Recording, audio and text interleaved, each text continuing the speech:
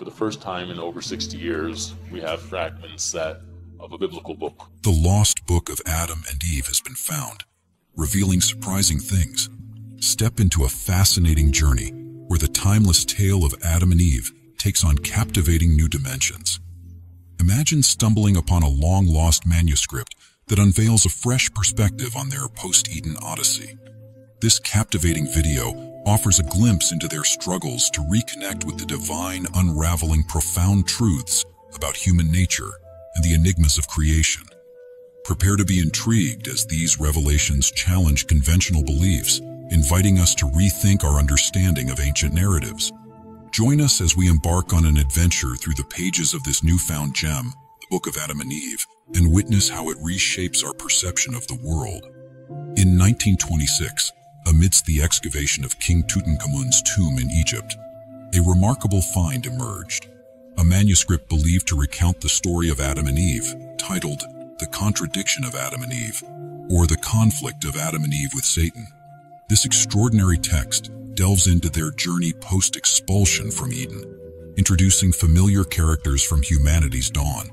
While not part of the canonical scriptures, it presents an intriguing alternative narrative, offering fresh insights into their timeless saga, separate from the established accounts found in the Bible and Quran. The true origins of the Book of Adam and Eve remain shrouded in mystery, with scholars speculating it could date back centuries before Christ's time.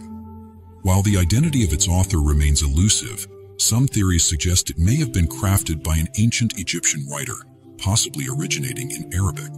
Despite its obscure beginnings, this text's influence transcended language barriers, with translations extending its reach into Ethiopian culture and beyond. Beyond its narrative, the Book of Adam and Eve holds profound significance. Interestingly, echoes of its themes can be found in both the Jewish Talmud and the Islamic Quran. This hints at its potential role in shaping early religious thought, despite not being included in the canon of major religious texts. The presence of these shared concepts underscores the enduring impact this book may have had on shaping humanity's understanding of its origins. Attributed to an anonymous Egyptian scribe who penned the tale in Arabic, the Book of Adam and Eve eventually found its way into Ethiopian literature through translation. However, determining its exact age presents a challenge, with conventional wisdom placing its composition several centuries before Christ. The first English translation surfaced in the 19th century, revealing glimpses of its narrative embedded in the Talmudic and Quranic traditions, cementing its importance in the annals of early human literature. A fascinating revelation regarding this enigmatic text is its division into two volumes, comprising the Book of Adam and Eve. The first volume delves into the gripping narrative of Adam and Eve's expulsion from the paradisiacal Eden, chronicling their encounters with the temptations orchestrated by Satan. Meanwhile, the second volume unfolds the compelling saga of Seth and the tumultuous clans descended from Cain before the Great Flood.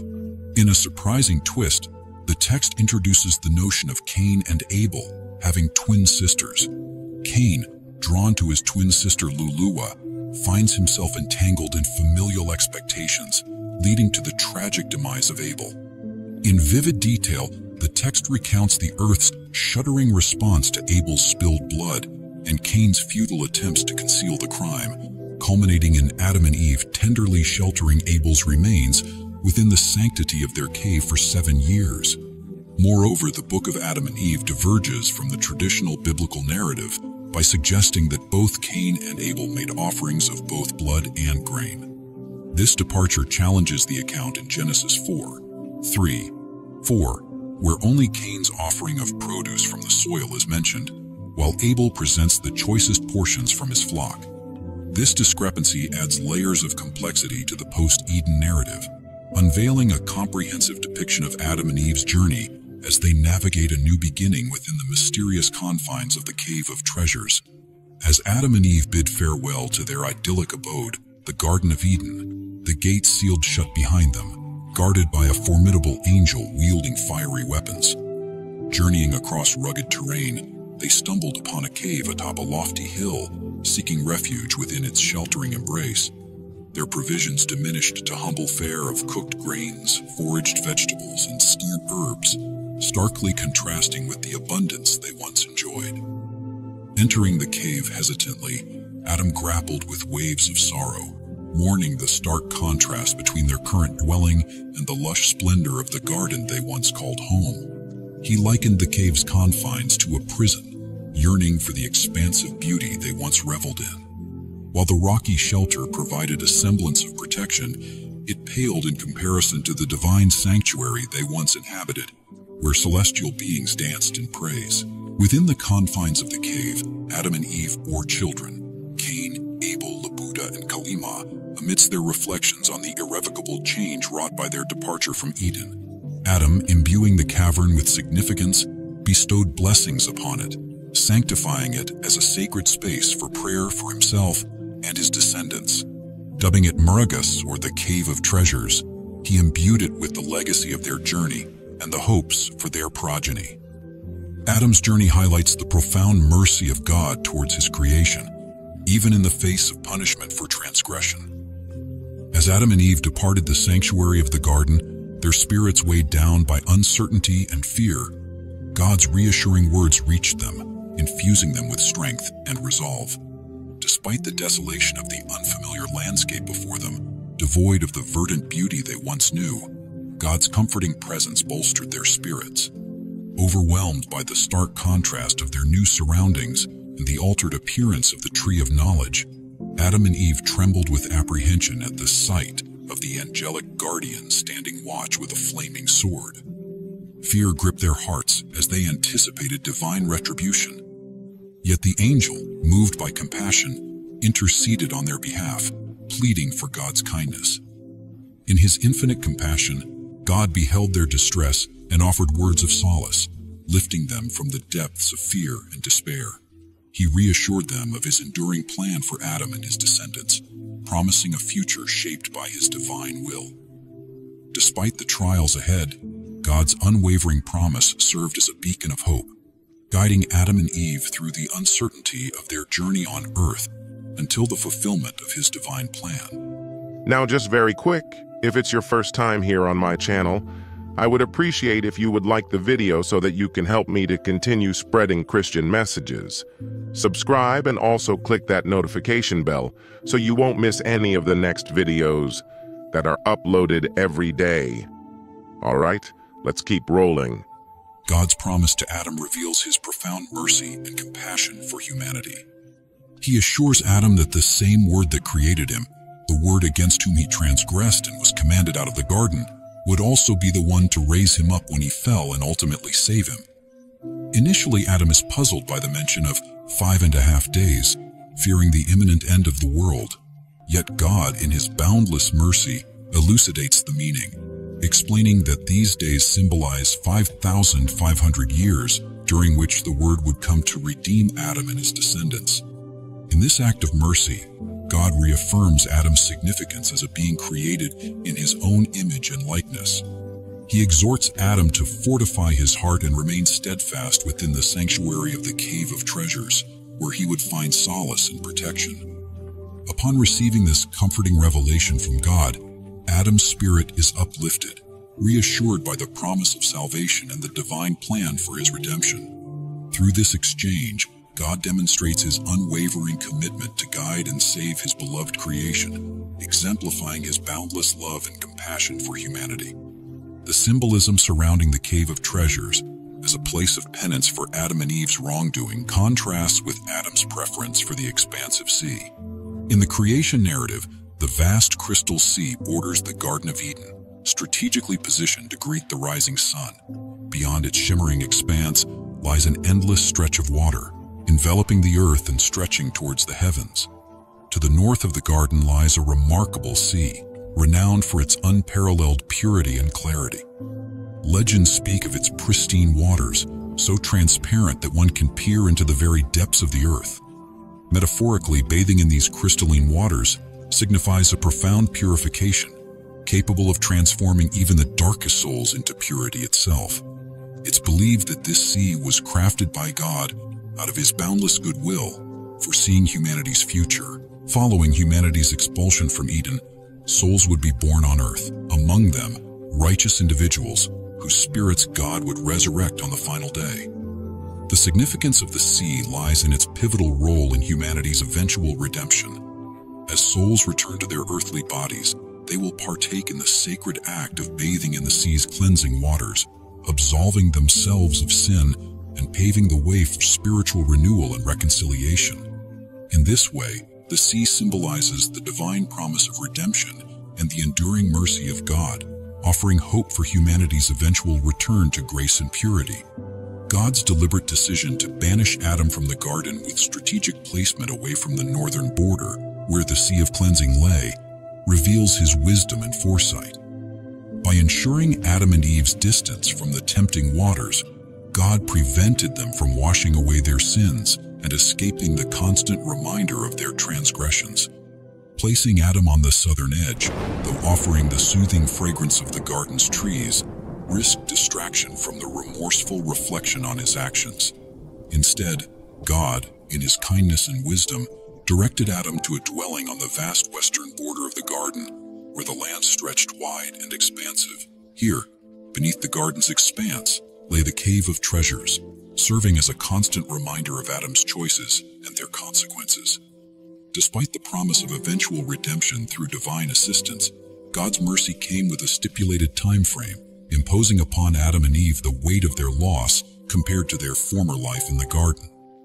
In this nuanced narrative, God's guidance reflects both his compassion and his insistence on accountability. While offering comfort and hope for the future, he ensures that Adam and Eve remain cognizant of the gravity of their actions and the journey toward redemption that lies ahead. The profound consequences of Adam and Eve's expulsion from the garden extend beyond their immediate circumstances, shaping the very essence of humanity and its spiritual journey. Central to this transformation is the concept of the bright nature within humans, depicted as their purest, highest, and most divine essence. Often referred to as the true self, the higher self, or the soul, this aspect is believed to be eternal, transcending the confines of our physical bodies and detached from worldly desires and attachments. In essence, the bright nature represents the eternal divine part of the human being in constant communion with God and untouched by the illusions of the material world. Through practices such as meditation, prayer, and inner reflection, individuals can nurture and cultivate this spiritual aspect, fostering a deeper connection with their true essence and with the divine. By aligning with their bright nature, humans can transcend the limitations of their earthly existence, tapping into a source of boundless wisdom, love, and compassion.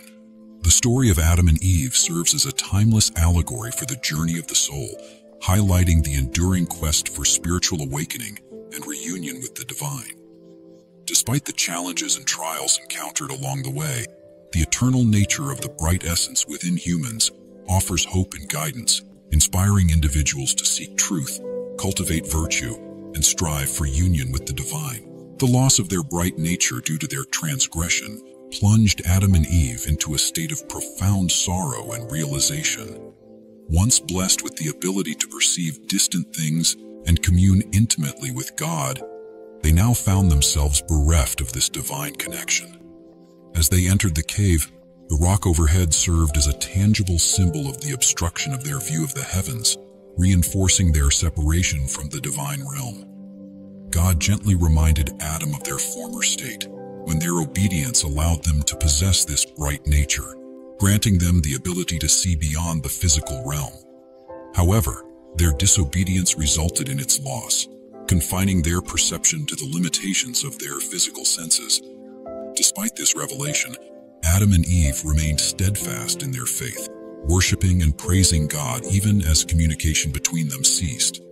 Strengthened by their unwavering belief in God's providence, Adam and Eve appealed for mercy, particularly concerning their protection from the now feared beasts. Adam, once entrusted with naming the creatures in the Garden of Eden, now found himself seeking divine protection from their potential harm. Reflecting on his past interactions with the beasts, Adam realized the consequences of his disobedience, recognizing that they were now cursed to turn against him and his descendants. In their desperation, Adam and Eve cried out to God, beseeching him to shield them from the threat posed by these once submissive creatures.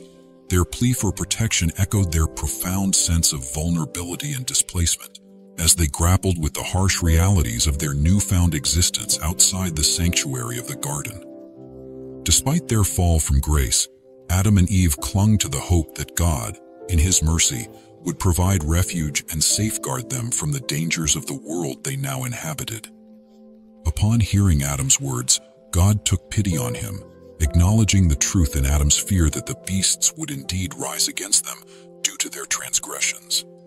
God, in His anger towards Adam and Eve, cursed the beasts, yet, in His mercy, God reminded Adam of His covenant with him, assuring him that He would not forsake it. However, He also made it clear that Adam could not return to the garden until the appointed time of the great 5 and 2 days had passed. God then issued the command to all the beasts, birds, and creatures of the earth to approach Adam and become acquainted with him. They were instructed not to trouble him, Eve, or any of their righteous descendants. In obedience to God's decree, all the creatures paid homage to Adam, except for the serpent, which angered God by refusing to comply. This tale offers a mirror to our modern world, where humans share complex relationships with both domestic and wild animals. Despite this, humans still hold a degree of authority over animals, particularly wild ones, as seen in the care and conservation efforts in zoos worldwide. While humans receive God's mercy and compassion, Adam and Eve's tragic choice to end their own lives serves as a poignant reminder of the consequences of their actions, which we'll delve into further. One poignant day, Adam and Eve emerged from the cave of treasures and stood before the gate of the garden, their hearts heavy with longing for the paradise they once called home. Unable to enter, they turned towards the southern side of the garden, where they stumbled upon the source of the life-giving water that sustained Eden. Flowing from the roots of the tree of life, this water, as depicted in the biblical account in Genesis, splits into 4 rivers: the Tigris, the Euphrates, the Pishon, and the Gihon, symbolizing a spiritual energy coursing through all of creation, connecting every living being to the divine. As Adam and Eve approached the source of the water beneath the tree of life, Adam's heart weighed heavy with grief. Overwhelmed by sorrow, he began to lament, beating his chest and directing accusations towards Eve for the curses and hardships they and their descendants endured. Startled by Adam's outburst, Eve sought to understand the cause of his distress. Adam, in his anguish, explained how they had once taken the water for granted in the garden. But now, exiled to a foreign land, they recognized its preciousness and potential to sustain their bodies. As Eve absorbed Adam's words, tears welled up in her eyes, mirroring his deep sorrow. Consumed by the intensity of their emotions and the bitterness of their circumstances, Adam and Eve reached a desperate resolution. Driven by despair, they made a fateful decision to end their lives by plunging into the water, hoping to escape the painful reminders of their loss and suffering. This part of the narrative may seem perplexing, depicting an extreme response to their despair. One might question whether their fate truly ended in the water. Contrary to expectations, their apparent demise served an unexpected purpose for their mortal bodies. As Adam and Eve lay on the verge of death submerged in the water, God, in His boundless mercy and grace, cast His gaze upon them, dispatching an angel to their aid. With divine intervention, the angel lifted them from the water's depths and carried them to the safety of the shore, where they lay motionless, as if lifeless. Reporting their condition to God, the angel proclaimed the apparent passing of his creatures. Yet in a wondrous display of divine power, God's word breathed life back into Adam and Eve, resurrecting them from the brink of death. This event serves as a powerful testament to God's unwavering faithfulness and His steadfast commitment to His promises, regardless of the circumstances. As Adam awoke, he recounted to God how they had not realized the importance of water while dwelling in the garden. However, upon leaving the sanctuary of Eden and arriving in the unfamiliar land, they discovered their desperate need for it. In response, God explained to Adam that they had been unaware of the significance of water while under His command and adorned with bright angelic forms. But now, in their mortal state outside the garden, water became essential for their sustenance and growth, akin to the beasts of the earth. Overwhelmed by thirst, sweltering heat, and sorrow, Adam and Eve were faced with a pivotal choice. Despite their dire need, Adam resolved not to partake of the water, fearing that it would only exacerbate their punishments and those of their descendants.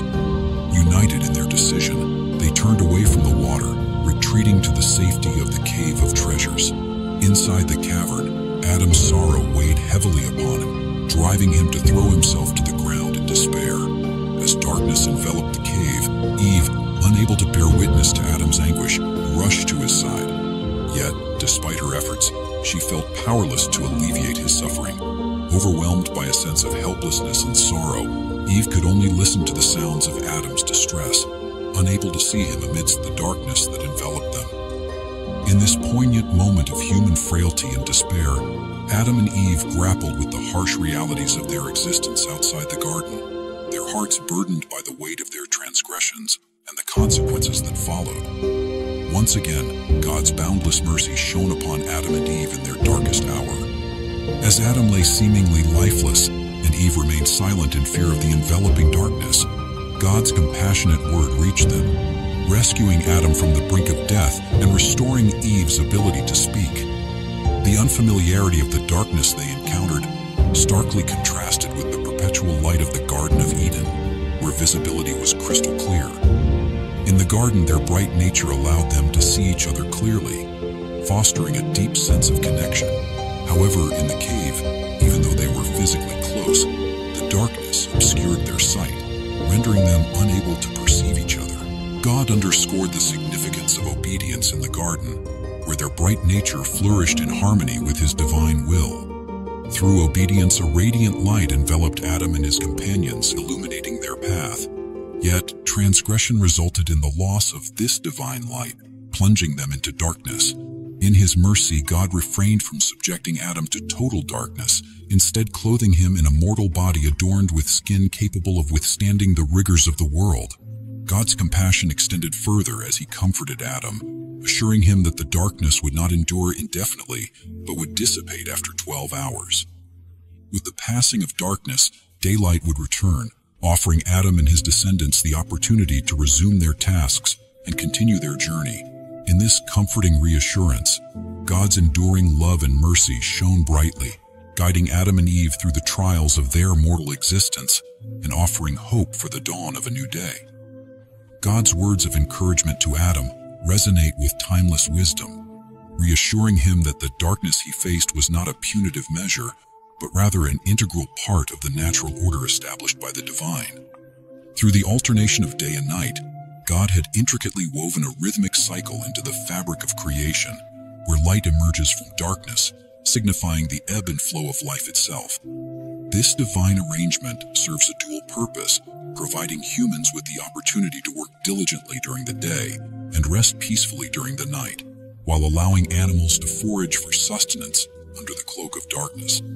It's a covenant between God and Adam that endures through the ages, evidenced by the unyielding rhythm of 12 hours of daylight followed by 12 hours of darkness, as promised by God to Adam. True to his word, daylight unfailingly follows the darkness, symbolizing hope and renewal in the face of adversity. Thank you for joining us on this enlightening journey. Your thoughts and feedback are invaluable to us, so please share them in the comments below. Don't forget to like and subscribe to our YouTube channel for more thought-provoking content that delves into the depths of human understanding and spiritual enlightenment. If you enjoyed this video, give it a thumbs up and share with your friends so we can keep making them. For more videos like this, hit the subscribe button and remember to click on the notification bell. Also, be sure to check out our other videos as well. Thanks for watching.